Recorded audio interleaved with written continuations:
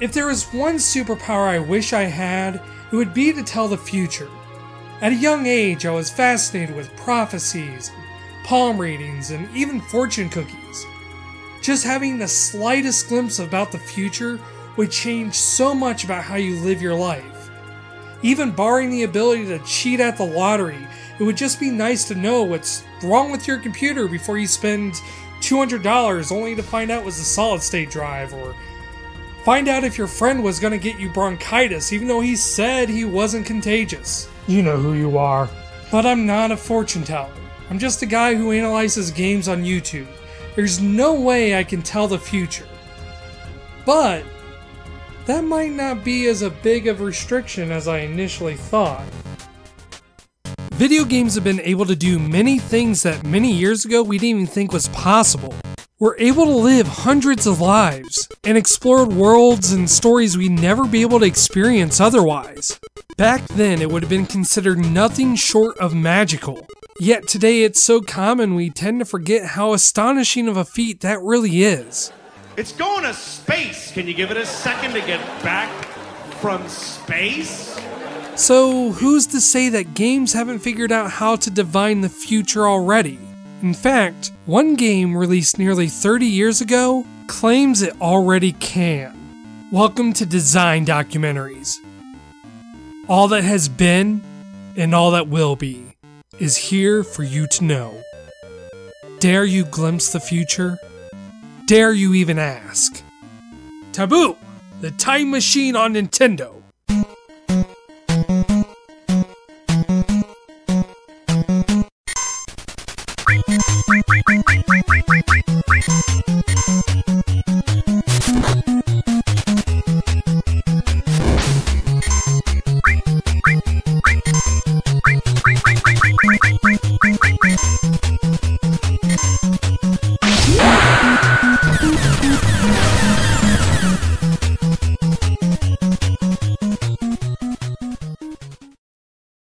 Taboo was released in 1988 and published by TradeWest, and could easily be considered a Rare game. And I don't mean that in the sense that it was developed by Rare, the same company that would go on to make GoldenEye and Banjo-Kazooie. Yes, before Rare was known for Donkey Kong Country, they were making all sorts of strange games like Anticipation or Who Framed Roger Rabbit. I also don't mean that it's rare in the sense that it's incredibly hard to find a copy. In fact, I managed to get my copy for about $8, and that is actually kind of rare. Taboo is rare in the sense that it's one of the few early console games that could be considered not a game at all. Not in the sense of how people disparagingly call Gone Home not a game. I mean, Taboo literally has no gameplay, no way to win or lose, and no real way to influence your outcome. The instruction manual itself clearly states, almost pridefully, that Taboo is not a game. Instead, Taboo the Sixth Sense joins the ranks of games like Color a Dinosaur as being more of a program or activity, rather than an actual game. Though programs like these were more common with personal computers during that time, very rarely would a console release be something other than a game. It was marketed as a social experience, an activity that you can do with friends and family at get-togethers.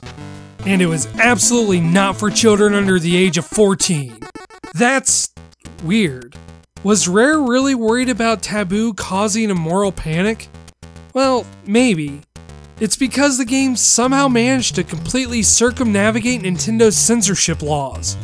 Not only is the devil in this game by name, which completely bypassed Nintendo's rules on religious references, but there's actual nudity in the game. Like, you can't even question it. Those are just straight up breasts in an NES game. Boobs, snuggle puppies, chubby chest cheeks, Jesse and James from Team Rocket, Windjammers. In all seriousness though, Rare attempted at an entirely faithful tarot card simulation. Despite being sold as a game for purely curiosity purposes, The Sixth Sense takes a lot of time and effort to explain the history of tarot, what each of the positions mean, the different arcanas, and many other aspects. The game itself proclaims that it incorporates all of the symbolic references and traditions to make this just as authentic as a real tarot reading. This amount of respect for the medium is what made Taboo the Sixth Sense such an interesting specimen. During a time when games were treated as no more than children's toys, there was nothing tongue-in-cheek about Taboo's presentation. Whether this was just clever marketing or if the developers were really serious could be debated. But regardless, it's still pretty impressive and pulls Taboo out of the realm of just a novelty. But despite all this, the question remains, can Taboo really tell the future? I mean, most Nintendo games can barely make a solid connection with the 72-pin connector, let alone make a connection with the divine. But I guess there's only one way to find out. Getting your reading in Taboo is an incredibly simple process. You ask a question, preferably a yes or no, and the game uses the tarot cards to divine your future. All you have to do is write your name, your birthday, your gender, and finally your question. So in these uncertain times, where any minor misstep could spell disaster or ruin, the door of infinite possibilities revealing to me from wisdom beyond. What future do I glimpse? What question dare I ask the time machine on Nintendo? Do I ask if I will be successful? Will I be famous? No. If I can only ask Taboo one question, then it must be. Taboo, I come seeking answers, and there's one thing I must know. Does the girl I like me back?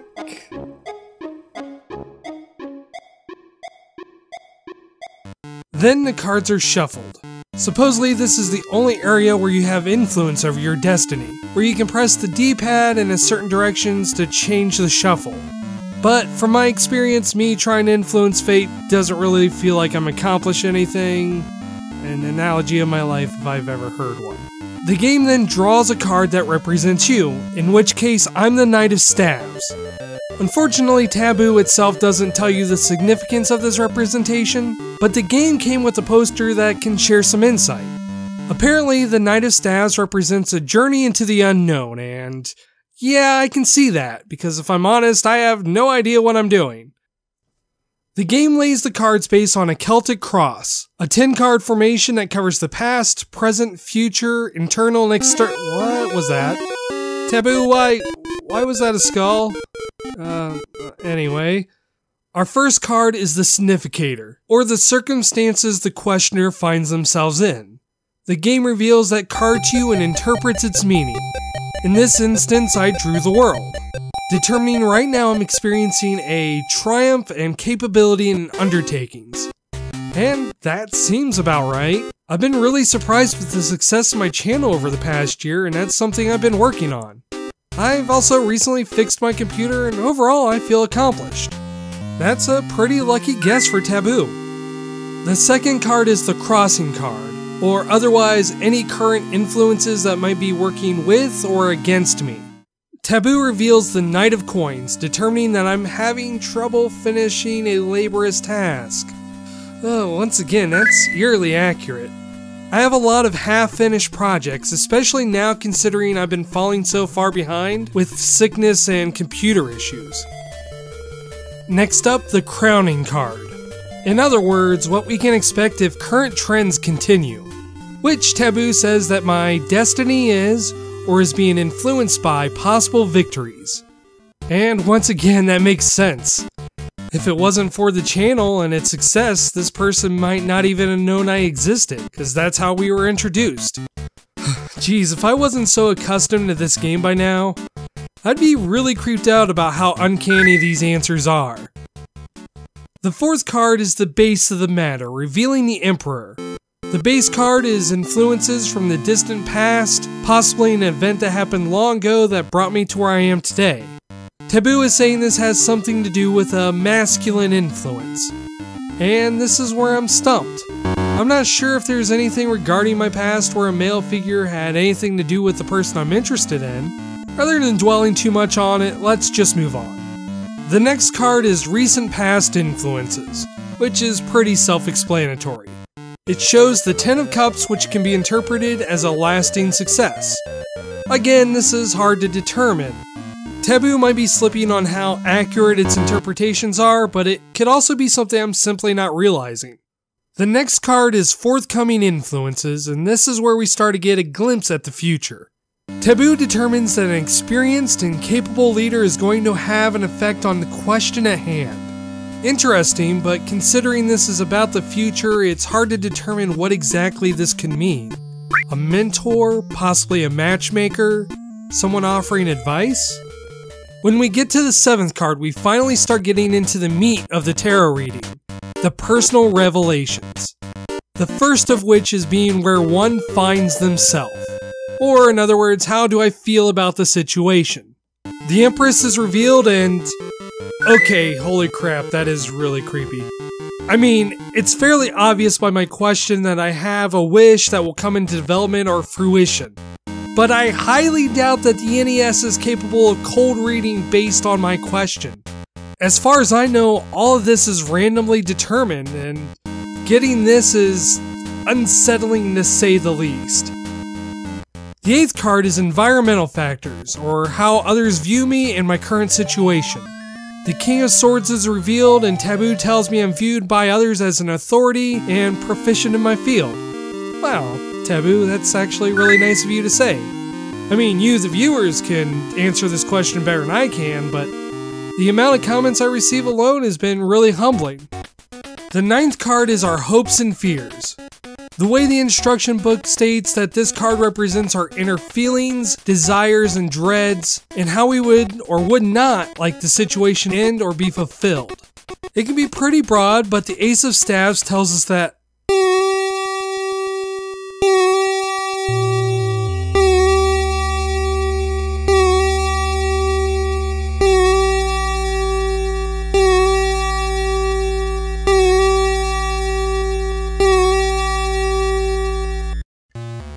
finally, we have the final outcome, the answer that we've been waiting for.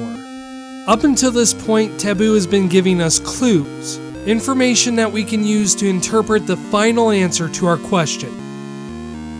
We reveal the Queen of Staves, our solution ending with a sympathetic, caring, and loving person. Nope, I'm done. This game has officially gotten too spooky for me. I'm out. You can finish the design documentary yourself. Good night, ladies and gentlemen. So that settles it. Taboo is all-knowing. I am sorry for ever doubting your power. It truly is the time machine on Nintendo. This is SoberDwarf going to spend the rest of his money on lottery tickets. See it? Actually, not quite. While I admit Taboo is giving answers that have made me uncomfortable with how uncanny they can be, at the risk of taking a dump on a major cultural tradition, the truth is that is what tarot is designed to do. While Taboo is doing a lot of the work in dealing and shuffling and giving us the interpretation of the cards, these interpretations are just vague enough that it lends itself to the viewer's own interpretation. When Taboo revealed the card, I immediately started thinking about how the card related to me and how its meaning applied in my life. I'm actively seeking a pattern. Having so few details allowed me to jump to very specific conclusions about what I felt the game knew about me. This is a technique that many great writers use to add a sense of personal interpretation and complexity to the story without having to do much at all. In a way, we still see this in games today. Games like Hands of Fate or the card game Once Upon a Time use this interpretation as a gameplay mechanic of sorts. You see the events and the key points, but it's up to you to put the narrative together in your head. If you're willing to make some broad leaps, games like Dark Souls with its minimalist, highly visual storytelling is a lot like the interpretations of tarot, allowing the player to come up with their own conclusions and meanings as opposed to telling them outright. This gives Taboo far more power than it actually has. If these interpretations were any more specific, then there would be a greater chance that the person wouldn't be able to relate to it. Don't get me wrong. The fact that Taboo can get incredibly uncanny with its interpretations can be unnerving and sometimes shocking. But that speaks to how well tarot is at creating these narratives. While this is great if you're writing a very personal, interpretive narrative, it's probably not so great at determining the actual future. So is that all there is to Taboo? Just some vague do-it-yourself prophecy designed to trick people but provides no actual value? Was it just to get my hopes up but not leave me with anything conclusive? Well, I'm not entirely convinced of that either. Both game design and storytelling require an understanding of human nature in order for it to be effective. You have to know how a narrative will pull its audience in, or how a gameplay mechanic would feel satisfying to someone playing your game. While Taboo doesn't really offer much in either of those regards, it still uses human nature to accomplish one thing: giving you a glimpse of understanding into the unknown. We don't know what the future holds. We don't know if our Dungeons and Dragons games are gonna go well, or when the next misfortune will strike, or if things will work between you and that person who lives thousands of miles away. And it can be difficult not knowing those answers. Taboo doesn't know those answers either. Tarot isn't meant to tell your fortune or future at all. Instead, it divines the outcome from a source far more reliable: the person asking the question. The narrative that these cards build channels it in a way that it reminds you of the past struggles and successes. And sometimes that's all you need. A reminder that there is a past and a future. A reminder that you've accomplished great things, and you've been challenged by many hardships, and that there will be people in your life that have influenced you and many more that will continue to influence you. It keeps you cautious yet hopeful of something that you're unsure of. It alleviates that frustration of not having an answer right now, while giving you the opportunity to change it if you're not satisfied with what you discover. Taboo can inspire action when otherwise there would only be thought, a final determining factor that you needed before making a decision on your own. And it turns out it wasn't some cosmic, unknowable force. The answers were inside you all along. In a way, it makes it even more astounding that the same company who made Battletoads also created a game that could offer such a profound insight. Perhaps that's one of the reasons why Rare took it so seriously as they did. Does that mean Taboo in itself is a great underrated gem overlooked by time? No. I think the instruction manual is correct when they say the game is really at its best a curious look. But I fully believe it is worth that look. And who knows? Maybe Taboo the Sixth Sense can really pull apart the threads of time and show you the secrets of the future. I guess there's only one way to tell for sure. This is SoberDwarf reminding you that, much like Taboo, future experiences can build character. Now, if you'll excuse me, there's one more question I need to ask.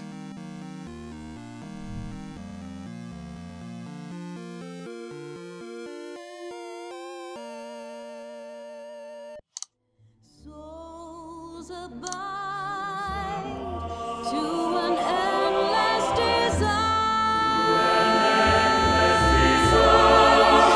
I may know the answer.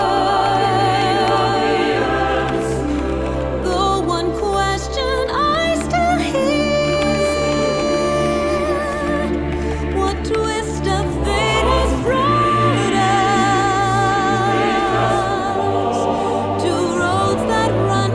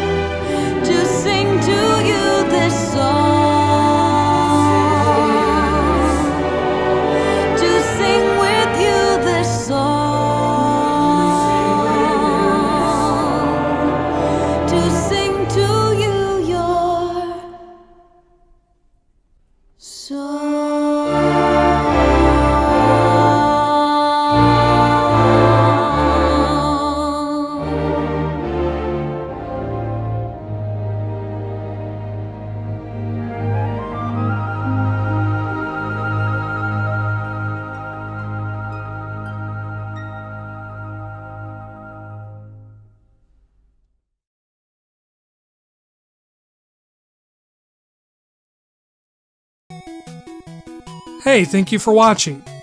If you like this video and like to see more, please remember to like and subscribe. And if you want to help the show grow, please feel free to share this video anywhere you think people will want to see it. Finally, I'd like to thank all the Patreons who made this show possible.